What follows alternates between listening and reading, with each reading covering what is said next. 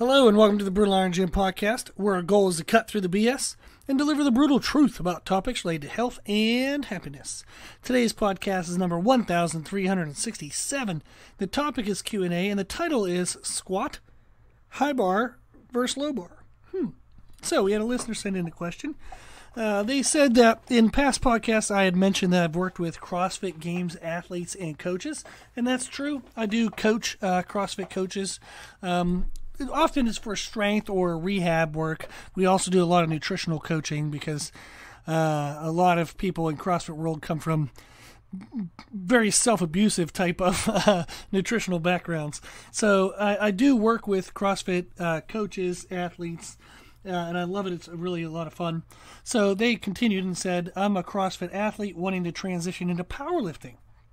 I squat high bar, but I see a lot of powerlifters who squat low bar. Which position should I use? So I thought that would be a good topic for today's, just a general discussion of high bar versus low bar. I'm going to cover a lot in today's podcast, but this is something that you could have kind of an ongoing conversation with and very in-depth one.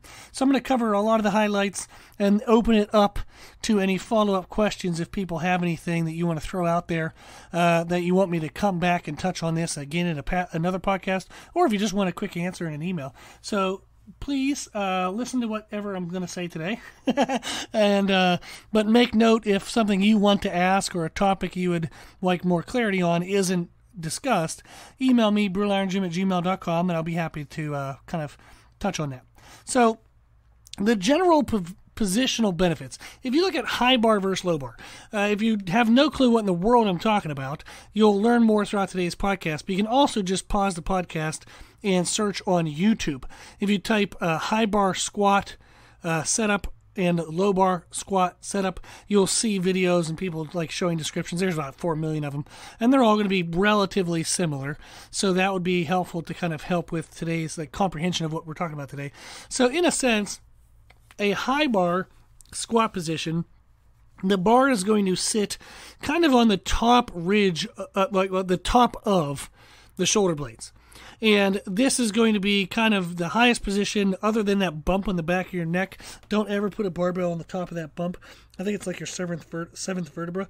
Don't put it there. You'd actually put the bar right behind that, but it's on the top edge of your shoulder blades. This is common in any kind of like Olympic lifting, CrossFit. They're going to commonly do high bar positioning. Low bar position, you put the bar lower down and you kind of use like what's called the spine of the scapula as bracing, but it's mostly going to be your rear delts. A lot of rear delts get involved in holding the bar in position when you do a low bar squat position. Also, a high bar squat position, your torso is much more uprighted than a low bar position. So in a low bar position for squatting, you don't stand with your torso totally upright.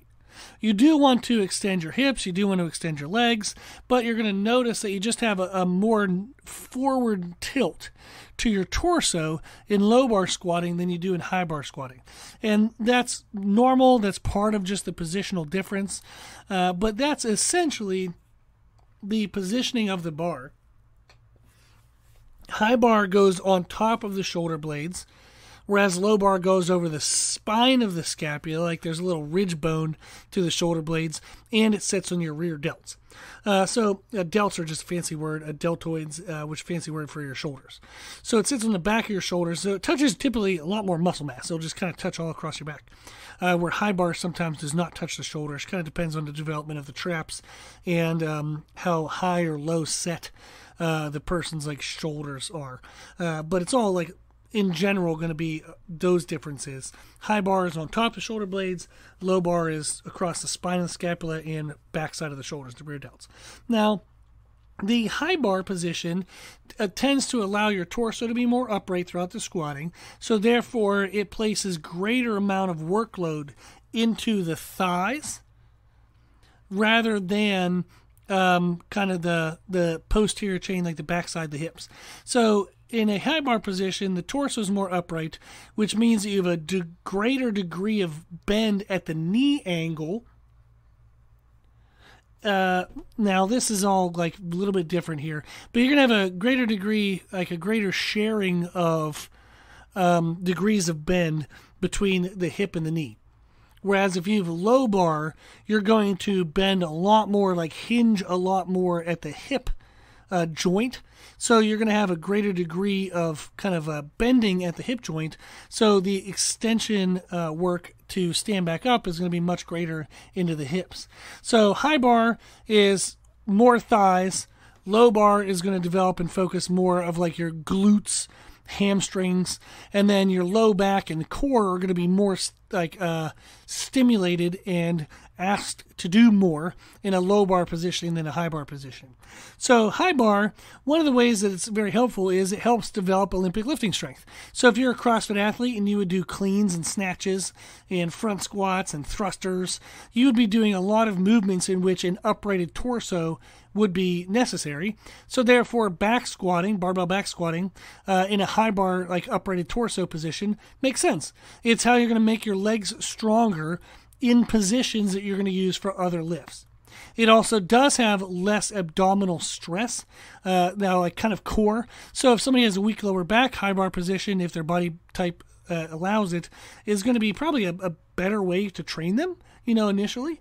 Now you can eventually build them to low bar, but you would have to take time to develop the core strength. So it kind of depends on those factors.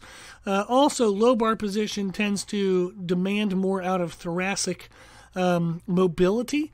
So sometimes people will say like their shoulders are kind of strained getting into low bar, where they don't feel the same strain in high bar. So there's some differences in regards to what's stimulated and what is kind of like purposefully not stimulated. So if you want to avoid lower back stress, high bar is better.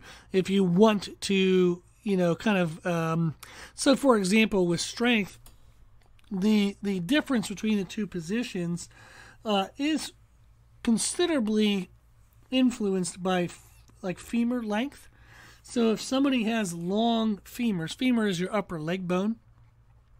If somebody has very long upper leg bones compared to the rest of their body, like if you took kind of the shins, the upper leg bone, and the torso as like three parts.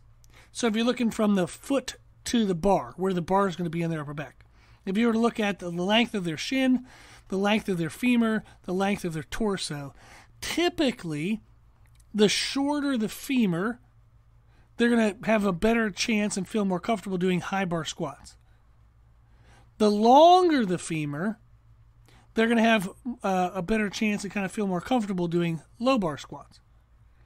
Now, that's not, I'm sure there's probably some type of, asterisk in there where somehow in some condition it doesn't quite work that way. But in general, the longer your femurs are, it's going to be necessary for your hips to go further back. So if you look at what's called the thrust line of squats, where it's basically just a straight line down from the bar to your foot. If you look at that as a straight line, if somebody has short femurs, their knee and their hip, in order to get to parallel, don't have to be as far forward and behind the thrust line as if somebody has long femurs. If somebody has long femurs, then their knee and their hip have to go further out horizontally from the thrust line in order to get their knee and hips parallel. So to get to a parallel squat, the longer femur you have, the longer upper leg bone, the further away from the thrust line, the center of gravity, the knees and the hips have to travel. Since the hips have to travel further away, then the lever arm from the hip to the bar, that length places a greater and greater stress load on the lower back. This is all probably, I don't even know if anybody's following me anymore. So I apologize if I've lost you. But if you were to draw a picture of a stick figure where they have a short femur versus a stick figure that has a long femur, and you tried to get them to squat to parallel, both images are parallel, you're going to find that the person with a long femur, their torso has a much more forward angle than the person with a short femur. Since their torso has a more forward angle, the workload, the demand from their hip to the bar, the demand on their spinal, the muscles of their spine, the muscles of the torso, is greater.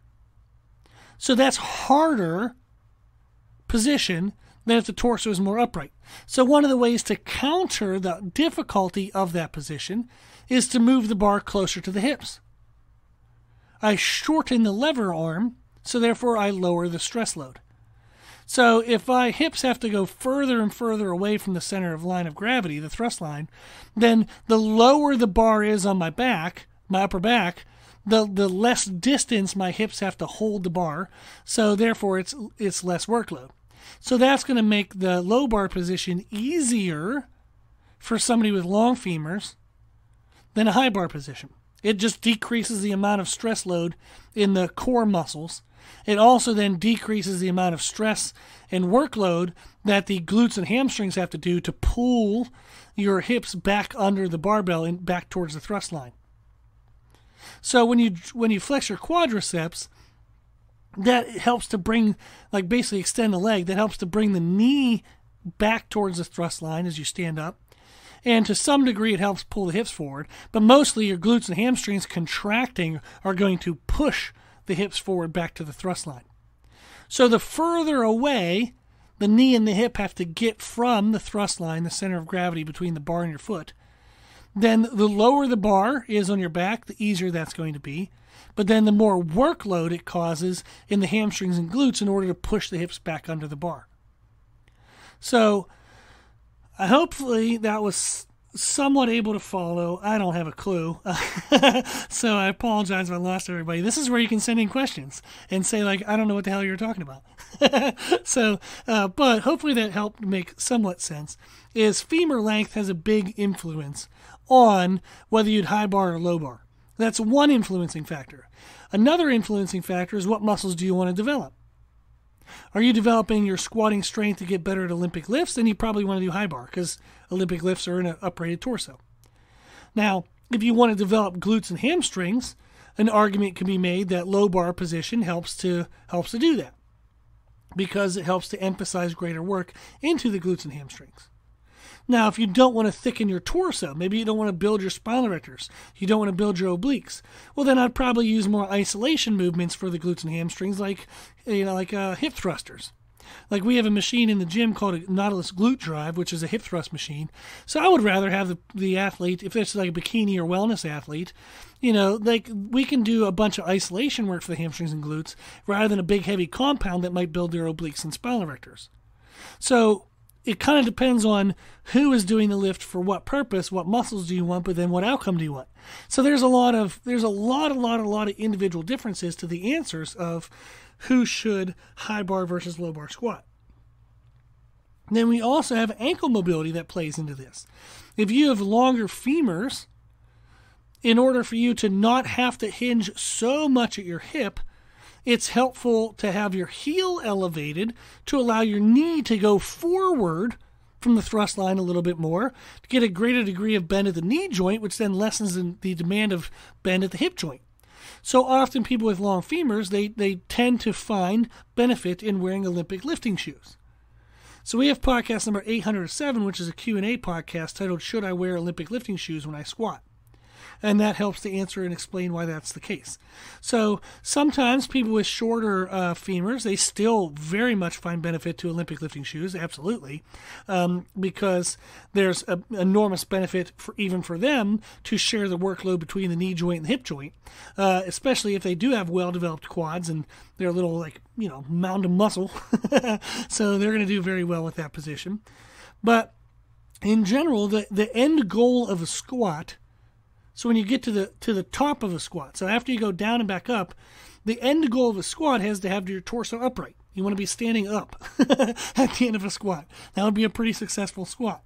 So the more upright you can keep your torso throughout the squat, it does tend to make it just easier to squat. This is often why in powerlifting, you'll see powerlifters, if they're built correctly for it and they can do it with their body type, they'll take this ultra-wide, crazy-ass stance and they'll keep their torso upright, and they sit into their upper inner hamstring connectors and adductors, and for the love of God, they just hope they never blow off. But they'll take a very wide stance, very upright torso squat, and they'll use the adductors and hamstrings and glutes, or if they're using like squat gear, like they'll wear like briefs and whatnot. But they're gonna try to maintain an uprighted torso position because it's just easier to put the workload into the thigh muscles and the hip muscles because they have greater workload capacity, like strength capacity, the muscle tissue capacity, as compared to say like our spinal erectors and abdominal muscles. So often, if you can maintain an upright torso in squatting, that does help, assuming you can also get to parallel.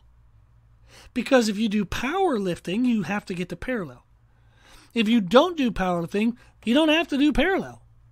It's not like, it's not like squats don't count in regards to getting benefit from them if you don't squat to parallel. There's tons of aesthetic athletes who barbell squat to build up their thighs, but they don't squat to parallel. They might be an inch or 2 or 3 higher than parallel, but there's no need for them to get down to parallel. So we also have podcast number 523, which is a training podcast titled Squat Depth Based on Goals. Not everybody has to squat to parallel. So if you do want to squat to parallel, then, if you have long femurs, it might be in your favor to do a low bar position. So if somebody were to try to do high bar position and to get to parallel, but their lower back started kind of rounding and tucking, and they felt like their lower back was annoyed when they squatted, well, that's a warning sign. Or if you feel like you can't get to parallel because your heels are shifting or sliding or moving, or you notice you kind of fall forward into your toes, that's a warning sign. Or if in order to get to parallel with the high bar position, you have to arch your spine, like you have to basically contract your back as hard as possible, and your spine is no longer a neutral, healthy position, just as if it would be when you were standing, but it's actually arched up. It's almost like you're trying to like stick your chest up and out when you squat. That's a red flag. So if any of those things are happening and you're high bar squatting, so like we said, if you're high bar squatting and your lower back rounds and your lower back hurts, or if you're high bar squatting and you fall forward into your toes in order to get to parallel, or you're high bar squatting and you have to arch your upper back and basically like kind of bend over backwards, it feels like, in order to get to parallel. None of those are healthy. None of those are what you should do. You should definitely switch to low bar position and possibly even wear Olympic lifting shoes and then develop the muscles you need around your joints. But that low bar position is going to help all of those issues. So if you're high bar squatting and you notice your lower back rounding and your lower back hurt, switch to low bar. If you're high bar squatting and you feel like you're falling into your toes at the bottom in order to get to parallel, switch to low bar.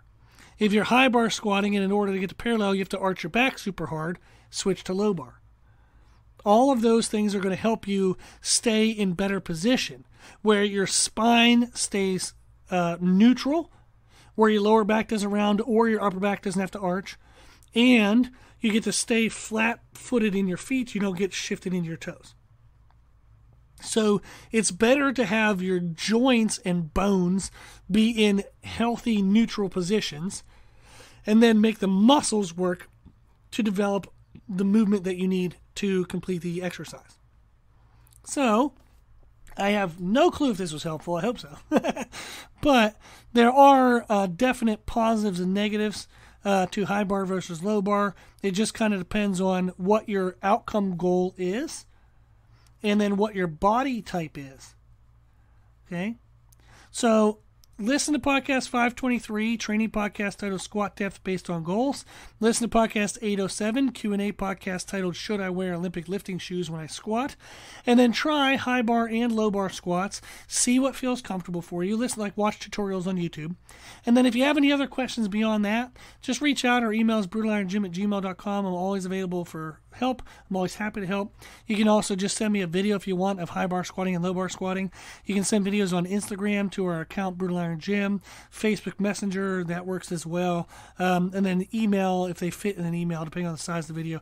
Please try to clip the video to where it's just you squatting, not like 17 minutes of you loading the bar. I do get those sometimes, and it's like, oh, God, fast forward. So, but if you send in the videos, I'll promise I'll respond, and I'll give you some feedback. Well, thank you for listening to today's podcast. I hope it did help. If you have any follow-up questions or you want to, get any clarity on anything, our email is brutalirongym@gmail.com. I appreciate you listening to the podcast. I want to make sure you always get what you need from it. So don't be afraid to reach out. I love when people reach out. I love hearing about the listeners. It's super exciting. It's really motivating. So don't ever feel like you're going to burden me with emails. I love them. It motivates me and fires me up to keep doing this every day. So thank you very much. If you like today's podcast or our podcast in general, please consider sharing it. The more people we share it with, the more people we can help. And also, thank you to the patrons of the podcast, the people who financially support the podcast. The podcast is well over $1,000 a year. I give an hour to it every day. I would love to keep it for free, and I'd love to keep it on a daily basis. And it's only thanks to the patrons that I can afford to actually do that with any reasonable business sense. So thank you to those who do give gifts, financial donations. And if you're wanting to do that, you can do that now on our website at www.brutalirongym.com. We have a space there. You can do a one-time donation, monthly donation, yearly donation. If you do it at all, I appreciate it very, very much. We all do. So that way we can keep listening to this. So thank you. If you like the information we share in our podcast, you can find more from us on our social media channels on Instagram, Facebook, Twitter, and YouTube under the name Brutal Iron Gym. If you have any questions, feedback, suggestions, anything you want to know, let us know at our email at brutalirongym@gmail.com. As always, I hope this was helpful, and thank you for listening.